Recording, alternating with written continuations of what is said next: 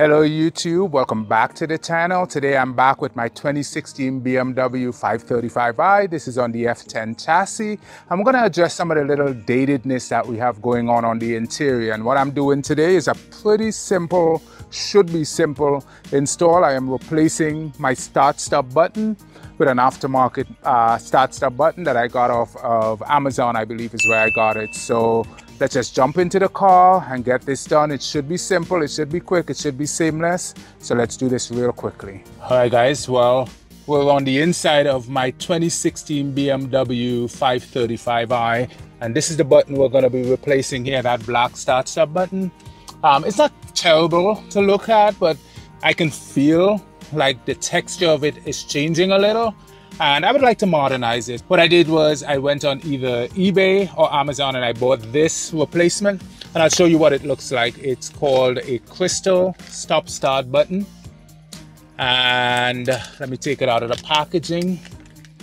And basically it's a cap that replaces your existing start-stop button. And it does have like some reflective capabilities on it. It does look a little more bougie.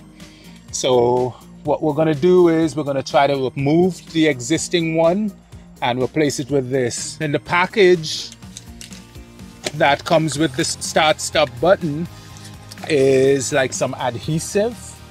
I don't know how strong this is, but I have a workaround in case this doesn't work. I think we can get away with using double-sided tape, 3M double-sided tape, because it's pretty strong, and I have it to try to yank the button out and then just slip the other one in. All right guys, so I've taken the adhesive that came with the start-stop button out of the little protective wrapper, and now I'm, squishing it up.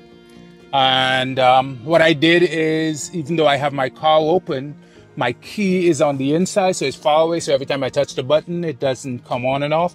I doubt this is gonna work, but we can try. So if I stick that on here,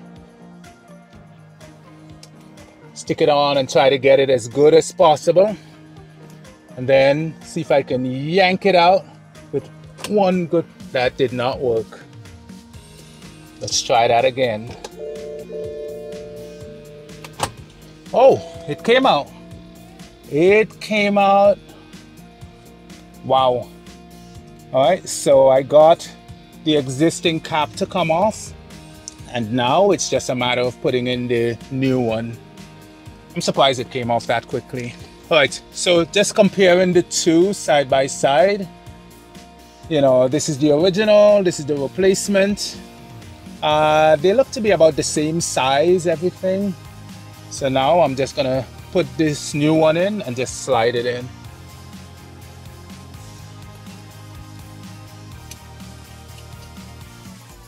Okay, now that that's there, plug it in. And that's it, it's in. So we're back in the car and we have just turned it on. I like how the button looks. One thing I would note is that the button sits a little higher than the factory button, but that's fine. It does have some texture to it. When you turn the car on, you can see the button is backlit, so you can see that the start, engine, stop lettering is backlit. And then there's like some scripting in the back that makes it looks a little good. So this crystal button, I'll have a link for it down in the description below, so you can go to Amazon and get it. They also sell it on eBay, so if you want, you can buy it from there. It comes in different colors and different styles. I just chose to go with this because it looked a little more on the bougie side. Thanks for checking out the video. Please click like on the video, subscribe to the channel, and I will see you on the next one. Peace.